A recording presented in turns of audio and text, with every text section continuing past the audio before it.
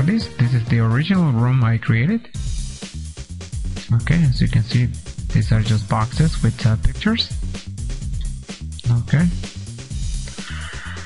Okay, so let's go ahead and open Maya. While this is opening, let me show you where we are getting our images from. This website here is cgtextures.com. Okay, and they seem to have free textures. Okay, and I believe that as long as you use them for as long as you don't use them commercially, I think they're fine with that. So okay, so that's what we're going to be using our images from. Let's begin by first setting up a project. Okay, so I already have a folder assigned for this. It's Maya tutorial, and here is the folder I'm going to be using. Okay, I'm going to set this. Okay, under polygons, we are going to set the room to be just a box. Okay, I'm going to hit 5 to take this out of wireframe mode. Under UVs, I'm going to set this to have an automatic map. Okay, and under the UV texture editor, now you see that the UVs have been nicely laid out. I'm going to select them all, and I am going to take a UV snapshot. Okay, so I'll call it room. I'm setting this to a JPEG. Okay, I'm gonna go to images, and here's my UV layout. Okay, now I don't know what's what so far, so I need to go to Maya and find out. I'm gonna set this to face, and I'm gonna go under the box and find out that the second box is my floor. Okay, so I'm gonna go ahead in Photoshop, and I'm going to bring in the floor. I should say the texture of the floor. Okay, and we can close this.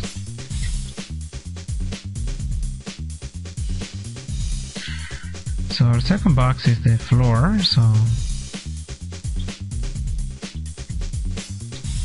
to tile this. Okay, so which leaves us with the question of which one is the ceiling. Okay, it seems to be the first one. Okay, so let me bring in a texture to be our ceiling. Okay, maybe we can use maybe this area here. Copy it.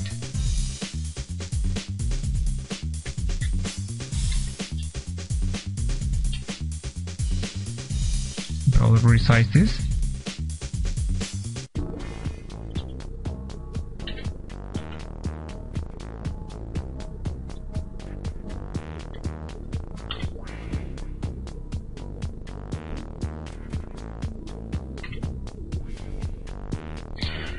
Okay, so there's our ceiling.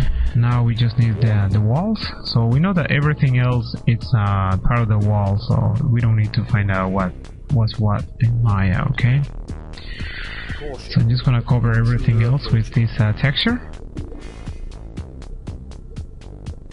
Alright, and I can probably match the color of the rest of the room. Okay, so everything is sort of gray, so I'm gonna desaturate this. Caution. Okay, to kind of look blend in with the rest. Okay, so everything looks a bit too perfect, so let's do some damage here. Okay, so I'm gonna flatten this image here, and maybe we can paint some blood, okay, on the floor. Okay.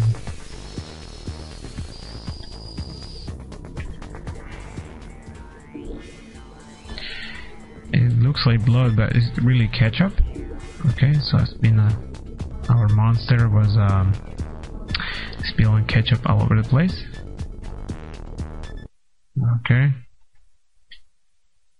That made it look a little creepy, and there is ketchup on the ceiling too, because the monster brought 2 bottles, and he was having fun spilling ketchup all over the place. Warning. Okay. Maybe we can throw some ketchup on the walls. Caution. Intruder approaching. Okay, so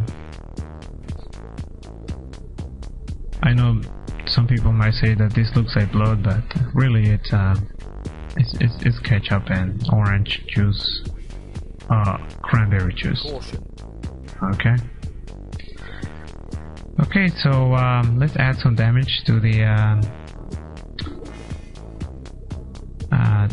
textures by just using the color burn tool. Okay, so things don't look too perfect. This is just a quick example. You can probably do a better job than this. I'm just sort of like showing you how you can texturize this a little better. Okay.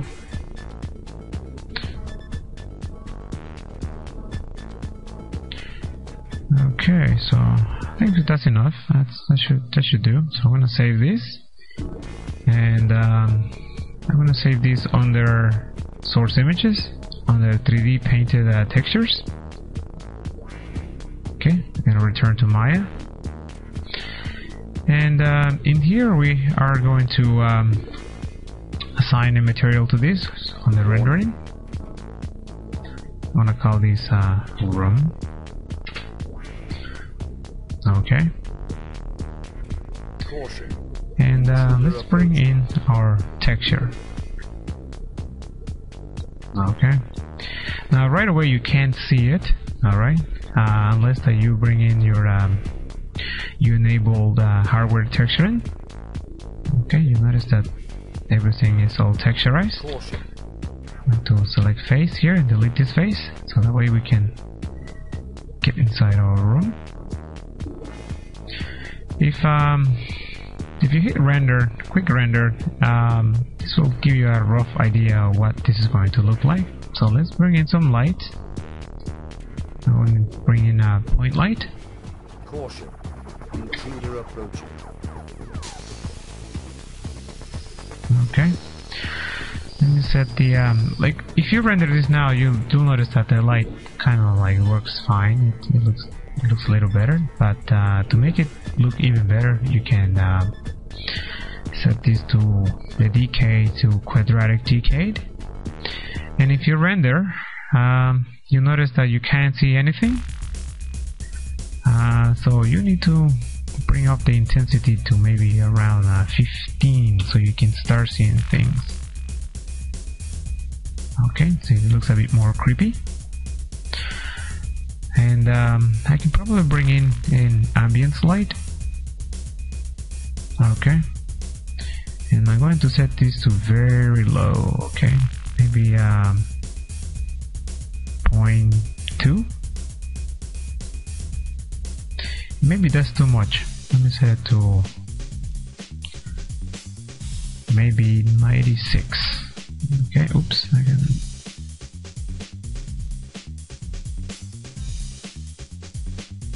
$81. Okay, so that seems a bit better. Okay, when it's all dark, it looks a bit more creepy. Okay.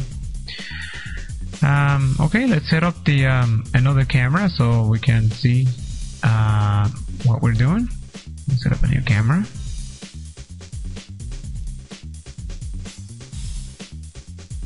And I'm going to select the camera. And under the camera settings, I'm going to set the and enable the resolution gate. Okay, this allows you to see the resolution at which you are exporting. And under Fusion here, our game is 900 by 480, so we need to set the resolution to that.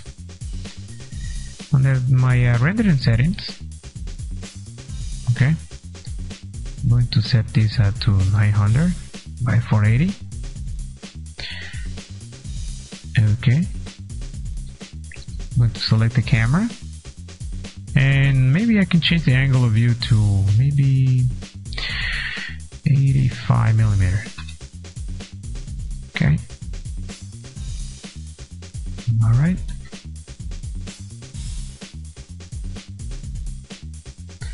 Give you a more cinematic look. Okay, alright. Now we need to let me just turn off the lights for now. We need to create two doors here, so I'm going to go into edit mesh, and I'm going to insert a couple of loops. Okay, my first door should be around here, I think. And the second line for the door maybe here.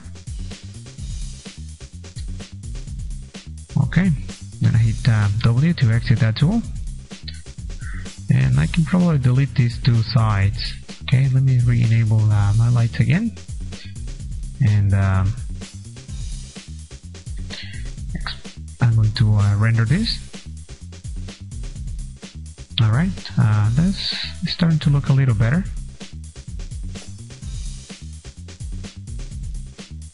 Okay, maybe the camera needs to go a little higher.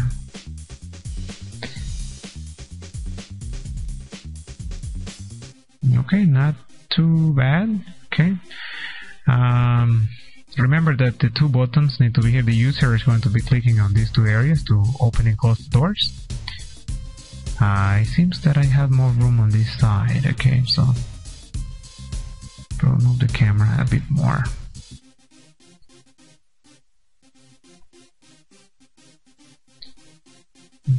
Okay, maybe